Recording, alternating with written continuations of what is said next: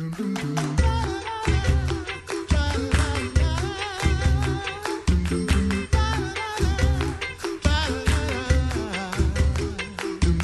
listening to the Coffee Hour. I'm Andy Bates. I'm Sarah Gulseth. It is Tuesday, April 23rd. It is Easter season, and it was just well, Easter is always a joyous time to proclaim He is risen. He is risen indeed. Hallelujah. And joining us in studio today, Chaplain Craig Muehler, Director of LCMS Ministry to the Armed Forces. And it's always a joy to talk about our ministry, the Armed Forces, and talk with you, Chaplain Muehler. Thanks so much for being our guest this morning. Thank you, Andy. It's always great to be here. Thank you for the invitation.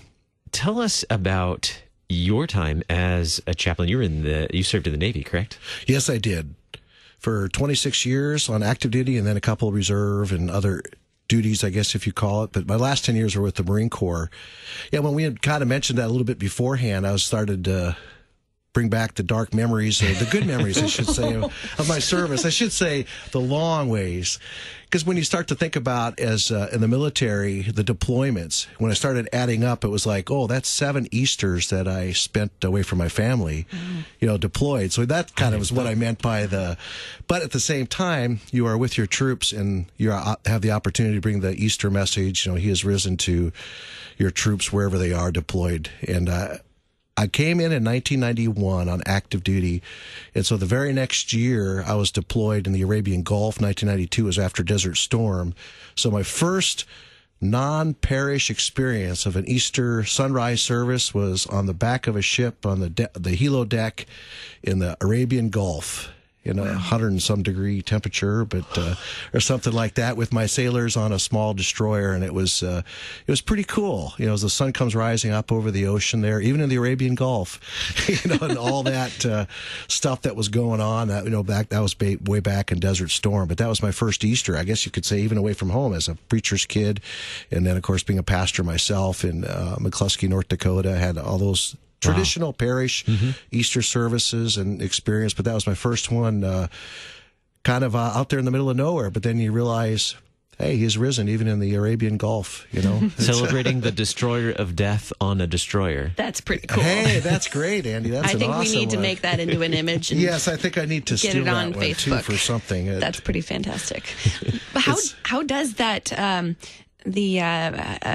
that atmosphere kind of put Easter in a different perspective when you're away from your family, when you're with your troops in the middle of an ocean?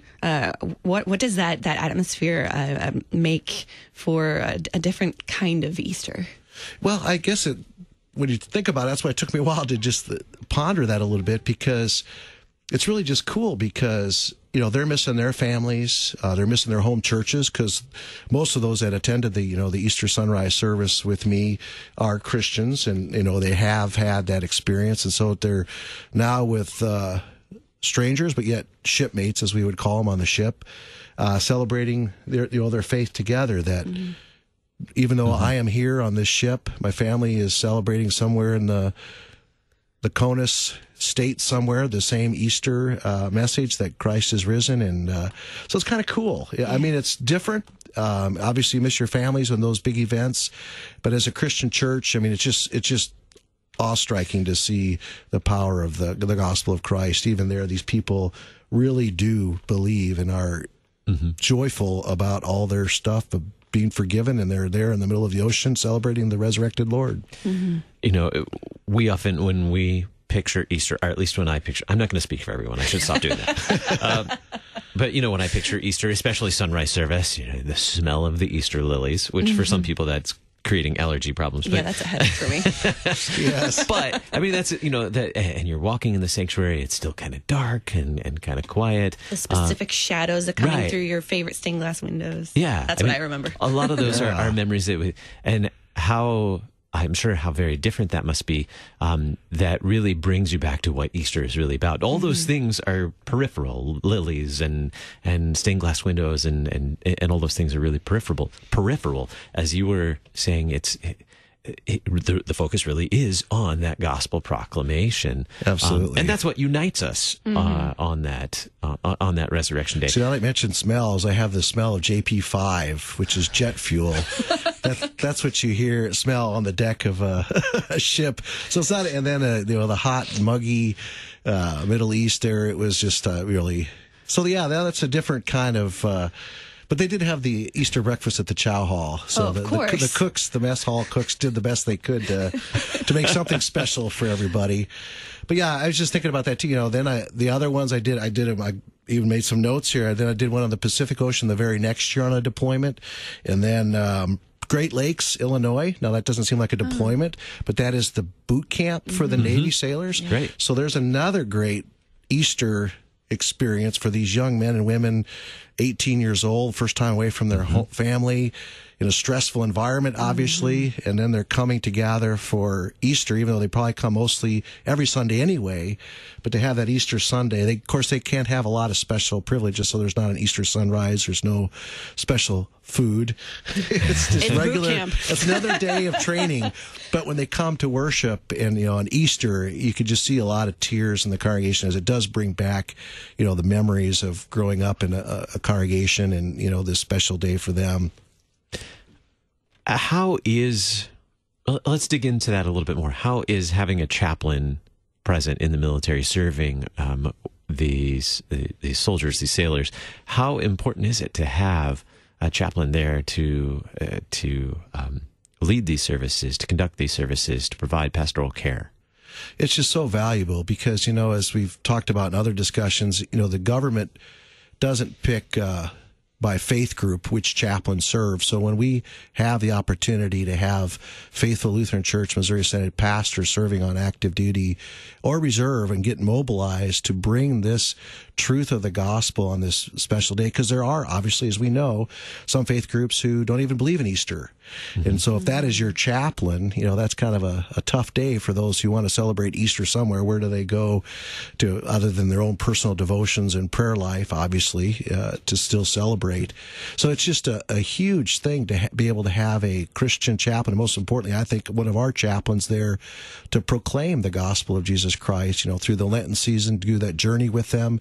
And then on Easter, it's just a wonderful thing. And I think, all these situations that I described, a few of them, but I think probably the most memorable for me, other than my first one, is probably the one in Iraq in 2006. Was there for a year, 13-month deployment with my Marines, and there were a lot of casualties. When you said that before with the destroyer, so there's probably a meme that we could come up with that one too. In the middle of the battle, here my Marines and sailors, and of course we had some soldiers too as a joint base. At this huge soccer field, we had an Easter sunrise service that I led. And again, you don't have the fancy, you just had a cross, and it was a stadium that Saddam Hussein used to have, and it was actually near Abraham's oasis. They claimed that Abraham had passed through there, which is possible. I mean, that's the part of the world that he was at as a sojourner. And so to celebrate it there was kind of a unique opportunity too. But death for these young Marines and sailors and soldiers, whoever was there, and some airmen, could be imminent tomorrow. They could go on patrol that night. But to hear that Christ has conquered death by his death and his resurrection is pretty powerful. That just really touches home. No kidding. I can only imagine just having that different perspective of serving and being in where you said. I mean, death could come at any time when you're in the middle of a battlefield, and having that Easter message must be very comforting in the middle of being deployed. It is. You could just tell. And then, of course, when I talk to them afterwards, just to hear the clear message, because again, sometimes it gets so convoluted in today's society with what is Easter all about? What's, what really matters? And at that point, it really does matter and makes a difference of knowing who you are in Christ, and that if you do die tonight on patrol, you're going to heaven not because you were a good Marine or a good sailor or a good soldier, but because Christ died for you, and because of your baptism, you were died and raised again as he was raised. So it's just a powerful, and we know that it can happen anywhere here. You and I can drive down Kirkwood and get Kirkwood is a scary road. Yeah, exactly. Could get T-boned by somebody, or nobody knows for sure the day or the hour. But at that moment, it's just that kind of environment. Yeah, it's exciting. What kind of comfort does that bring for the families too that are at home, knowing that they have a loved one deployed? What is that comfort for the families too, to know that they have a chaplain who's bringing the gospel and the word and sacrament to their loved ones? So my experience is pretty much anecdotal on that, but I do get letters and thanks. Especially I've been in this position almost 5 years now, so I haven't done a lot of Easters deployed. But families will write me and thank you that I connected them to a Missouri Synod pastor for Lent or the Holy Season or for Easter. Because another thing that we forget about is that we take for granted is just the opportunity to receive the Lord's Supper. Mm-hmm.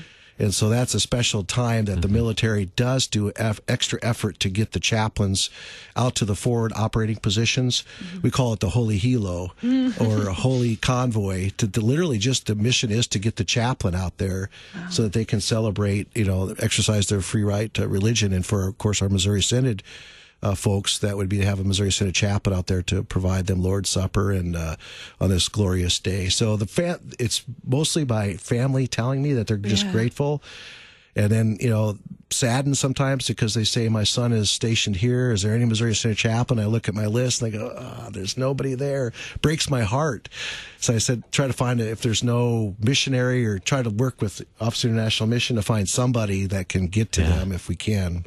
Speaking of if someone's listening, a pastor is listening right now and thinking about chaplaincy, how do they get connected with an opportunity maybe to find out more about becoming a chaplain? Well, I think the best way is just email me at LCMSchaps@LCMS.org, and we will get you connected. Chaplain Craig Muehler, Director, LCMS Ministry, the Armed Forces, thank you so much for being our guest on the Coffee Hour. Thank you. It's a pleasure to be here.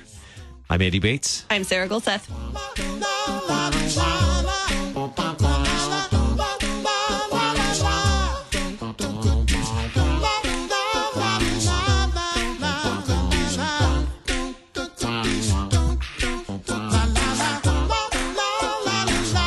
The Coffee Hour with Andy and Sarah is a production of KFUO. To support the Coffee Hour and KFUO Radio, visit KFUO.org. You can also text KFUO to 41444 or send an email to gifts@KFUO.org. And you can call us at 800-844-0524. KFUO. Christ for you, anytime, anywhere.